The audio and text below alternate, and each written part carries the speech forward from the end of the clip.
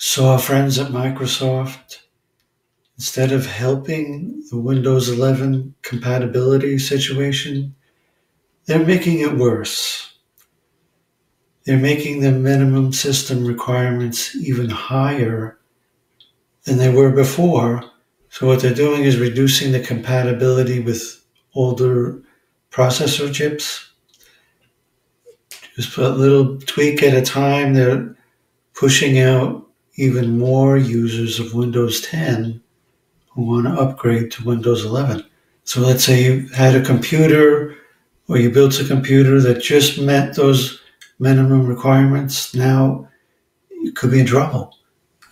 But I think for now they're just focusing on new PCs, requiring them to have an Intel 11th generation or higher CPU. So you might be okay with an older computer that you already have Windows 11 on, hopefully, because I fall into that category myself.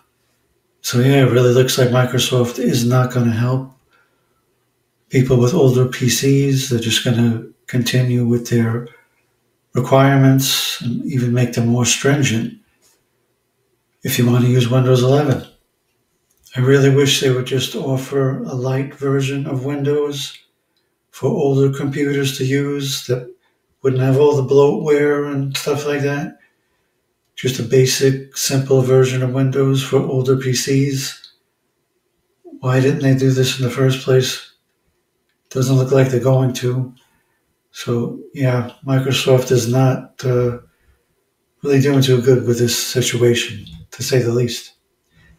So I hope you guys enjoyed this video and found it useful.